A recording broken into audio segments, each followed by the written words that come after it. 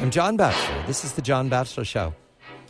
Brad Schwartz's new book is Broadcast Hysteria. This is the story of the most famous radio broadcast in all history, Orson Welles' War of the Worlds. We know now that it was a work of fiction based upon H.G. Wells' extremely famous 100-year-old science fiction novel about an invasion of Earth by beings from Mars.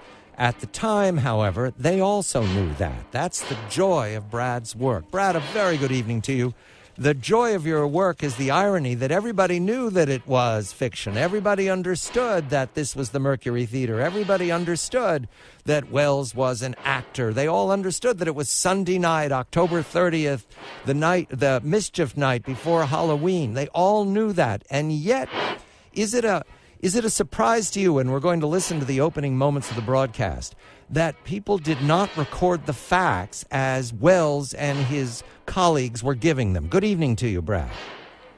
Good evening to you. Thank you for having me. I think it's because of the way the show is constructed, and we're going to hear how well they put it together, because it's so realistic, and because of the way people, both then and now, tend to listen to the radio kind of distractedly in some instances. I think it was very easy for people, even who, as you said, maybe had tuned in knowing that this was Orson Welles, or if they expected Welles to be on and tuned in a little late and found something that didn't sound like his normal broadcast. I think it was very easy for people to get caught up in it in the way that a fraction of his audience did. All right, let's play a game. We'll explain everything you're about to hear afterwards. Brad has very carefully gone through all the elements that you're about to hear. This is 4 minutes. This is the opening Mercury Theater. It is 8:02 p.m., October 30th, 1938, and on the air is CBS Coast to Coast Radio, the Mercury Theater.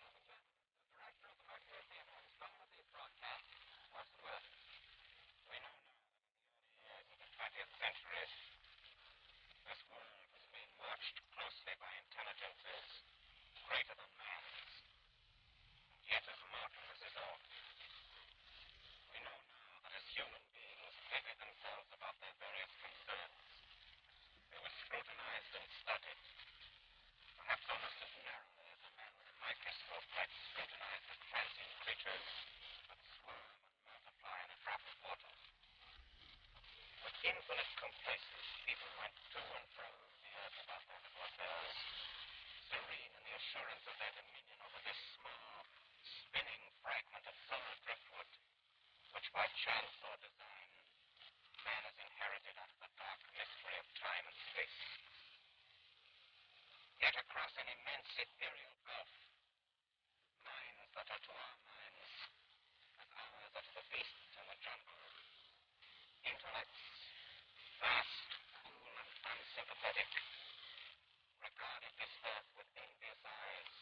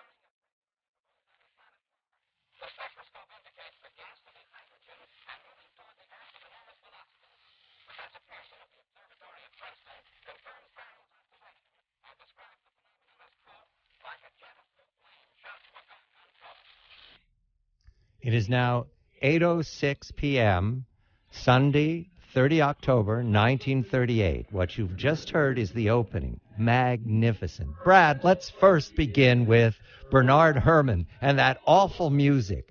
Why was that worked into the broadcast? How was that meant to be part of the storytelling?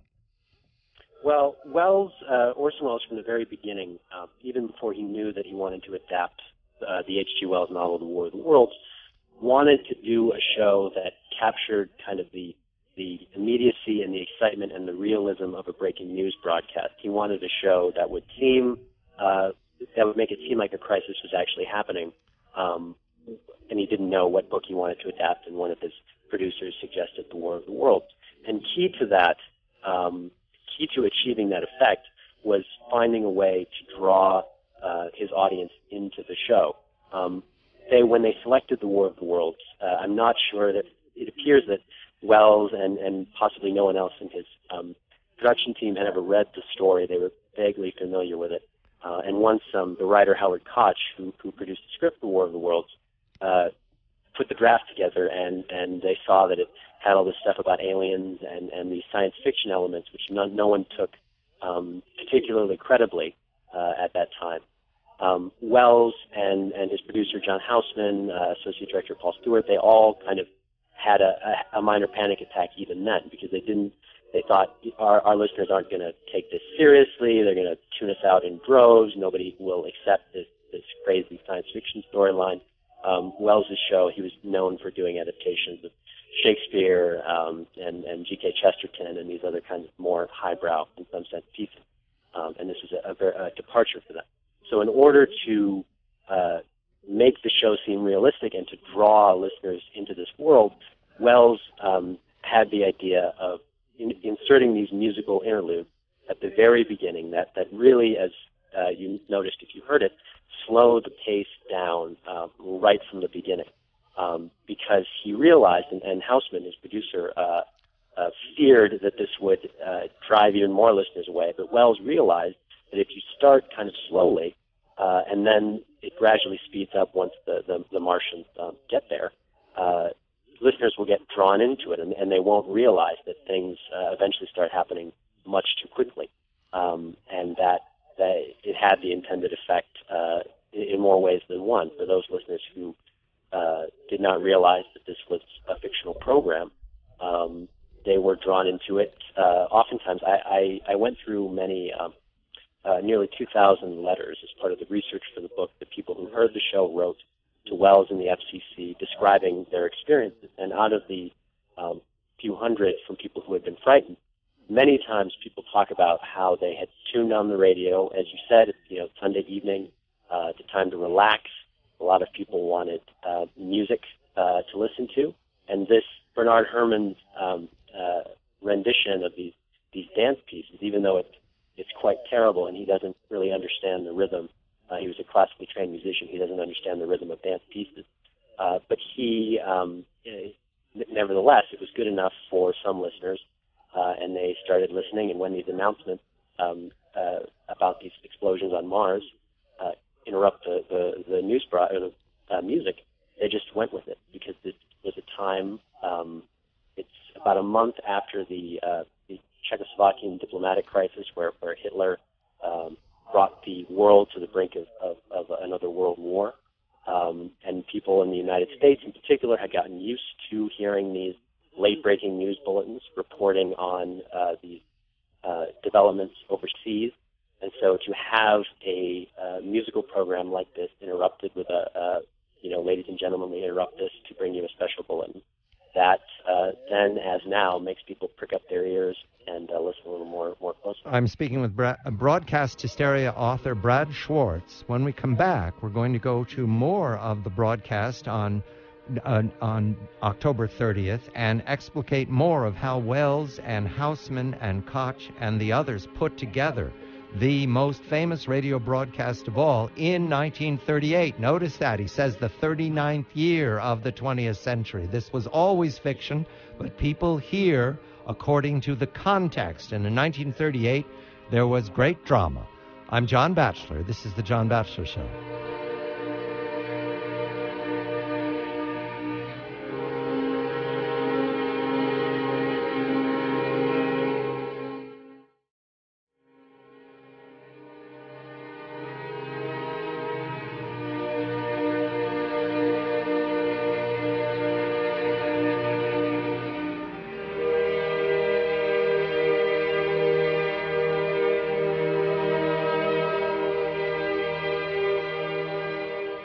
I'm John Batchelor. This is the John Batchelor Show. Brad Schwartz's new book is Broadcast Hysteria. It's the story of Orson Welles and John Houseman and Howard Koch and Bernard Herrmann and others at Mercury Theater, CBS, National Broadcasting, October 30th, 1938, part of a series of presentations by Mercury Theater.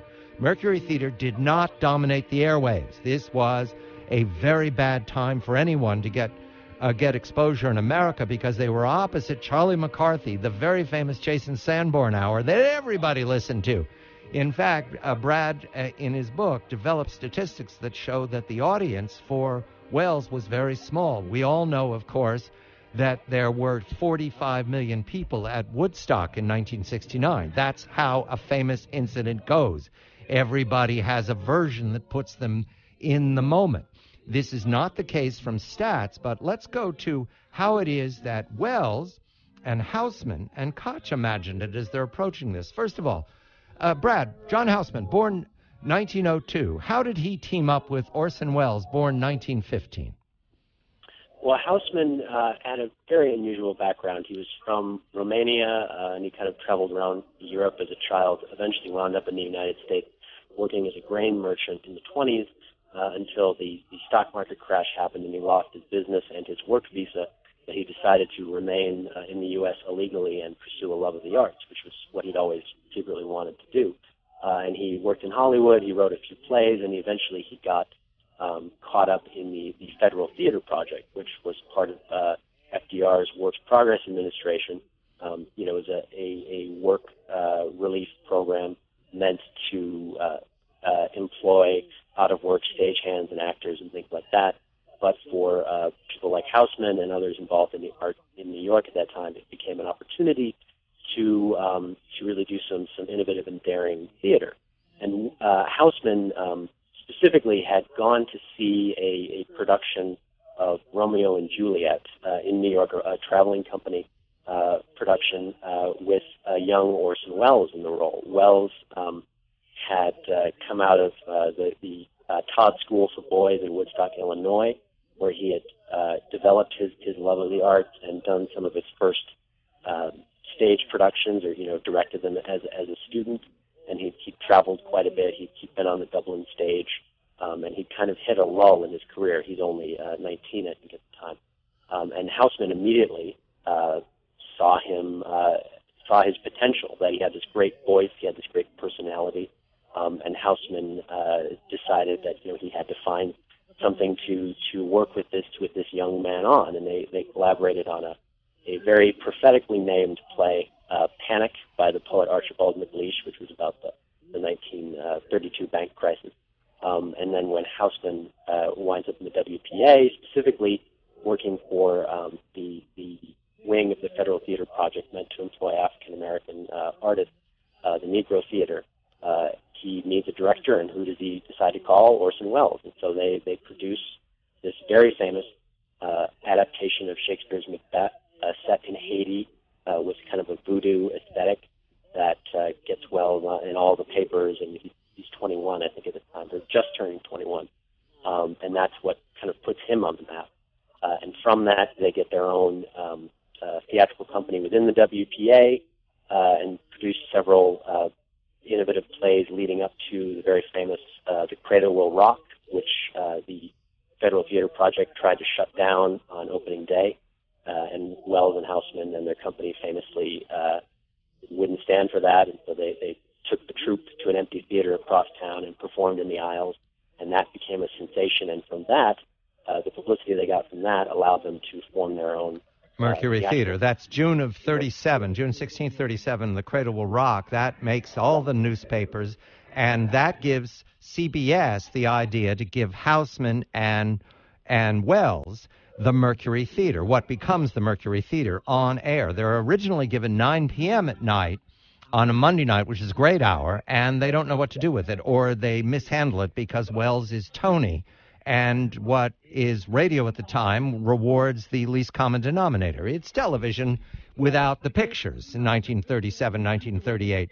A detail here, Orson Welles is a wunderkind. I understand that. And Houseman's relationship to Welles is critical here. Is it a father-son relationship? Is it older brother and younger brother? How would you characterize it, Brad? Both and neither. Houseman, in his memoirs, talks quite a bit about how he was, as you said, significantly older than Orson Welles, but at the same time, Welles was much more experienced in the ways of the theater than Houseman was, and certainly much more charismatic. He was a natural at this, and projected that. There's the famous quote, I don't remember who said it, that Welles knew that he was exactly what he would like to be if God had consulted him on the subject. He was very confident. And Houseman, who wanted to be in the theater and to be in the orbit of someone like Orson Welles, resolved to essentially help Welles do what he did best by dealing with all of the the managerial duties and the money stuff, and Houseman really kept the wheels of the Mercury Theater running, which was always a challenging job because they were always running out of money and always getting in trouble and always at the brink of crisis. But Houseman protected Welles in that way, so Welles could create and do what he did best. And their relationship was very productive, but very turbulent, and flamed out very quickly around the production of production of Citizen. One of the ways that Houseman managed the Mercury Theater to save money was to hire a hardscrabble playwright, Howard Koch, for $75 a week to work 6 days a week to rewrite everything in 6 hours. And it's Howard Koch, who becomes the author of the adaptation of War of the Worlds that we're featuring here. Welles later on will be very chary about giving credit to anyone but himself once he escapes the dramatic attention that War of the Worlds gains in 1938-39. When we come back, we're going to listen to more of the broadcast. The book is Broadcast Hysteria. Brad Schwartz is the author. I'm John Batchelor.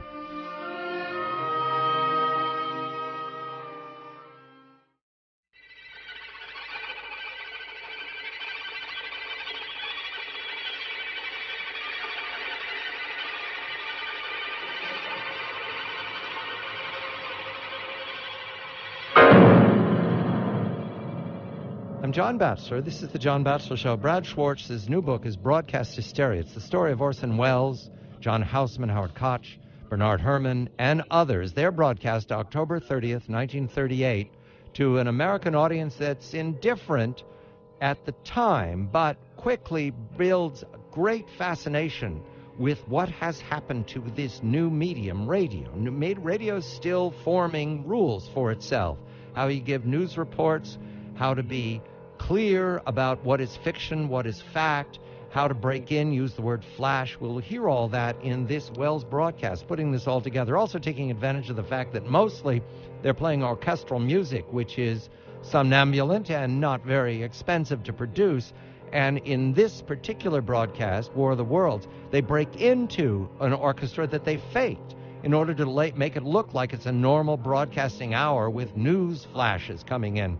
We're next going to hear another detail that was used in this broadcast. This is when someone who was introduced as the Secretary of the Interior now uses a sonorous, pompous voice associated with government at the time. It was new for government, for the federal government, for FDR to use radio, the fireside chats. You will hear his voice, and this also is an indiscretion at the time because they do not make it clear that this is not official.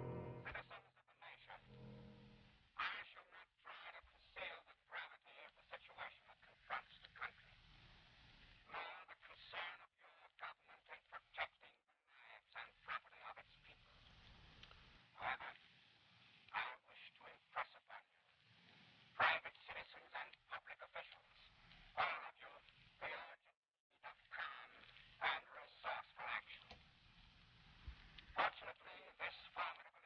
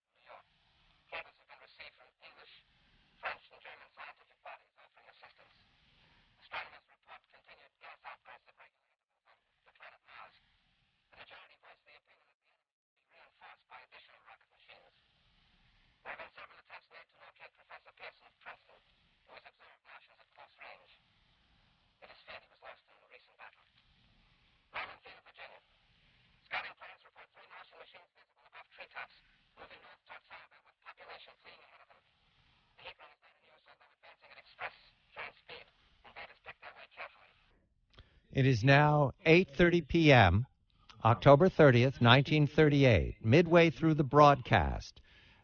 Brad, why the Secretary of the Interior? Why was that important to the critics of this broadcast, and how was that changed by the broadcast medium afterwards? Well, the reason it's the Secretary of the Interior is because for most shows at the time, it was against network policy to impersonate the President of the United States. I mean, as you said, radio, it's all words, no visuals, right? And it's much easier to manipulate or impersonate someone's voice when you can't see who's doing the impression and deceive someone in that way than it is when you have the visual element. It's much clearer that the eye is easier to, or is harder to fool than the ear in a lot of ways. And people and networks at the time feared that if you had someone claiming to be a government official or the President of the United States on the air, people would believe that to be true, and War of the Worlds proved this in some fashion. The early script drafts have that speech that you played, an early form of it, but it's attributed to the Secretary of War, and then it disappears from the final draft script that they used when they went on the air. I believe it's a supposition, but I believe it was because of the network. The lawyers had to go over it and approve everything, and they probably said you can't do the Secretary of War, so they cut it. And they made other very similar changes of that kind. But when Wells, on the day of the show, when he really becomes involved with the broadcast and starts changing things in the script, he puts it back in and reassigns it to what is a less alarming cabinet official in some sense, the Secretary of the Interior. But he does this very clever and irresponsible in some way thing, which is he has Kenny Delmar, the actor playing that role, read those lines in the voice of President Roosevelt, which was a voice, as you said, that was very familiar to Americans in the 1930s from Roosevelt's fireside chat. Roosevelt used the mass communication much more effectively than any president before him had done. He knew how to connect with people through this medium, and his speeches oftentimes had great impact on policy and how people interpreted current events. So his voice had a very special power to it, and was very familiar to Americans at the time. And so when Wells kind of counterfeits it, or has Kenny Delmar counterfeit it, for some people who were listening to the show, said, even though it's clearly announced the Secretary of the Interior, some people did believe they were hearing a presidential address. But more, of the fraction of the audience that were frightened, many people wrote in their letters that they knew that it was the Secretary of the Interior, and some people even complained to the real Secretary of the Interior, saying that they were using your authority. But it was simply the authority of that office. This was not, the notion that you could go on the air and pretend to be a cabinet official was very new at that time, and people, and this is, the show mentions the New Jersey Militia, the Red Cross, all these various institutions, and Americans, or at least those who tuned in late, assumed that you couldn't use those kinds of authorities if you weren't those authorities, and that those institutional references, more than really any other element of the show, was what convinced some people that the broadcast was a real news. Also, recall now, a very small number of people compared to the size of the audience are listening to this in the original. There is a game of whispering a word around a circle at a birthday party and comes back very strange. That's what will happen to this. I'm sure that everybody understands if you hear the Secretary of the Interior, you're going to challenge. He's talking about the enemy. But by the 15th time that's retold, it's going to become the President of the world. Now we'll hear another element that was used in the 38 broadcast that is antique to us. But at the time, the presumption was the bomber always gets through. The bomber is the weapon that will stop the next war. The bomber is so effective you can't defend against poison gas. That was the lesson of the first war. Everybody was certain that the second war would be the end of humanity because cities would be reduced to ash. We're going to use the bomber and gas now. The Martians are the enemy, but you can forget that quickly because of the war fever that is still hanging over Europe, very wisely, because war is about to begin next August. And August 39 is when the World War begins that destroys 75 million people. So everybody's right to be frightened. Hear the bombers.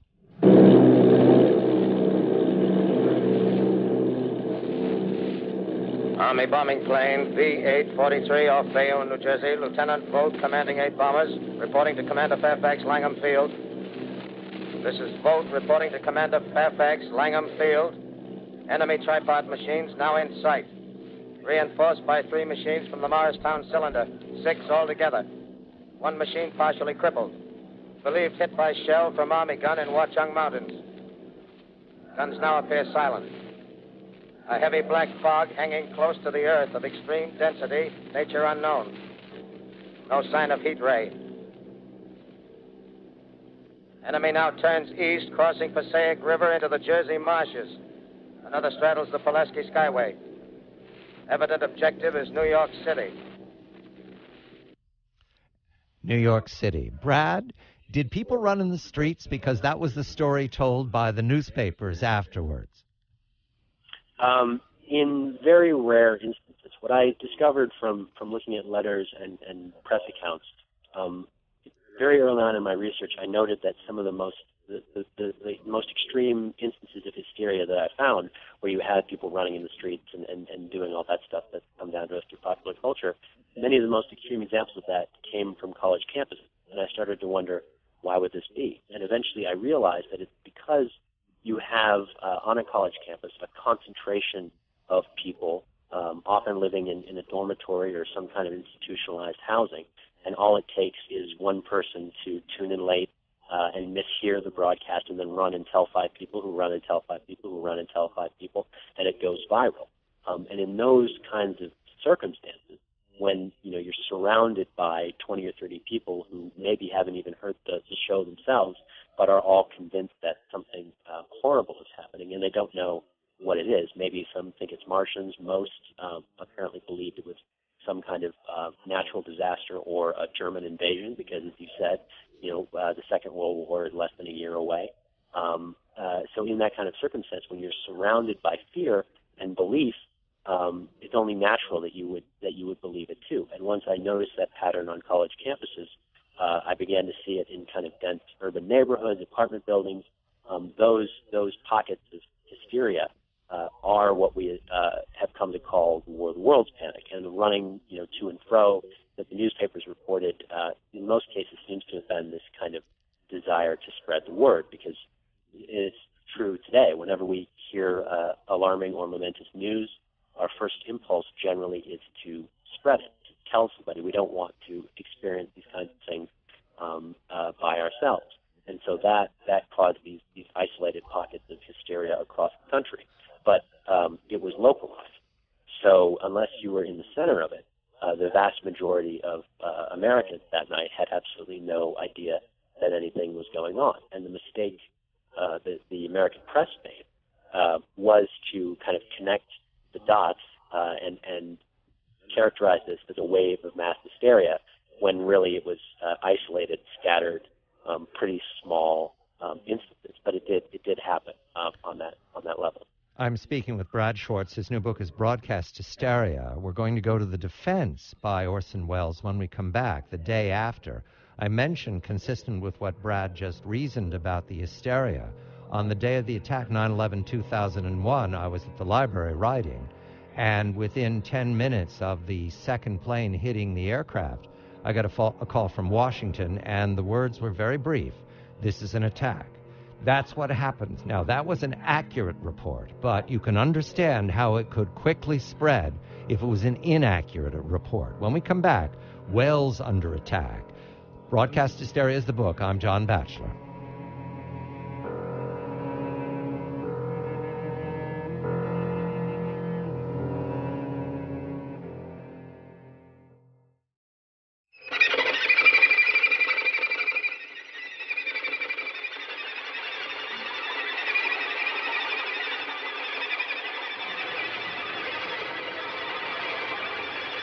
I'm John Batchelor. This is the John Batchelor Show. Brad Schwartz's new book is Broadcast Hysteria, Orson Welles' the most famous of all radio broadcasts, 1938, October 30th, the night before Halloween, 1938.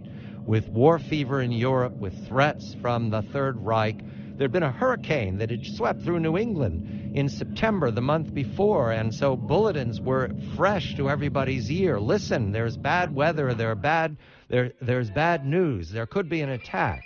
However, Welles, to his credit, finishes the broadcast. We'll listen to the last minute. He very clearly explains to anybody who's listening that this was fiction about Halloween.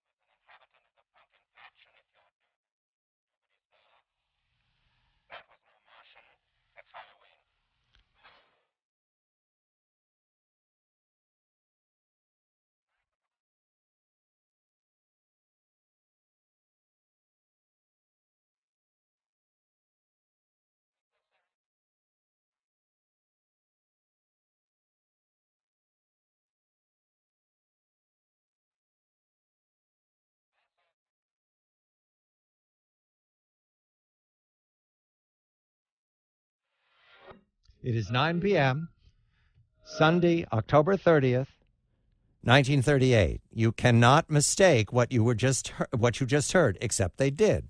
Brad, within moments, in fact, during the broadcast, they knew that there was an upset. They knew that that things were going to go badly. The police arrive and they start hiding the scripts. Why? Right. Well, the reason the police showed up was because these calls started pouring in to CBS and to police stations and newspaper offices from people who are trying to verify these reports. That was the first impulse that many people had. And they didn't have, today I think we would pull up Google on our phones and search for the news, but the best they could do in those days was call an authority. And so the police are suddenly bombarded by all these calls about a radio show. They don't know what's going on, so they send in these officers to CBS to try and figure out what's happening. And later, an angry listener called in a bomb threat, so then more police showed up. And so Welles is in the studio, and he can see through the control room window these blue uniformed people coming in and looking at him as he's still performing the show. And he, to his credit, keeps the show must go on. He maintains his composure and keeps going, but he has no idea. Does he think he's going to be arrested? Does he think people have died? He has no sense really of the effect of it beyond that something horrible has happened. And Houseman in the control room as well has learned from the network executive that they're getting all these calls and there are these rumors of injuries, of mass stampedes, of possible suicides, all of this stuff that never really panned out. There are no deaths definitively tied to War of the Worlds, and only one or two minor injuries. Let's listen to Orson Welles defend himself October 31st, the next day. This is a press conference, audio and video. He was on camera, and listen to Welles very carefully perform what you'd have to say apologetically. It's quite arch. Here it is. Yes. We've asked you that before. Ask it loud, very loud. Do you think, Mr. Welles, that you might have taken unfair advantage of the public in using a method as a conveyance for authentic news? I don't believe that I have, since it is not a method original with me. It is used by many radio programs. I am terribly shocked by the effect it's had. I do not believe that the method is original with me or peculiar to the Mercury Theater's presentation. Do you think there ought to be a law against such enactments as we had last night as a result of that? I don't know what the legislation would be. I know that almost everybody in radio would do almost anything to avert the kind of thing that has happened, myself included, but I don't know what the legislation would be. Radio is new, and we are learning about the effect it has on people. Learned a terrible lesson. Do you think that this will cause the curbing of radio bulletins on the air today? I simply can't imagine. It seems to me that the effects of this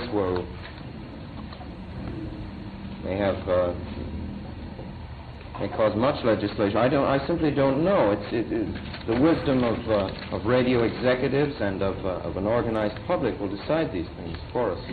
Oh, Brad, you can hear him. Wells becomes the most famous man on in the universe for about 24 hours, doesn't he?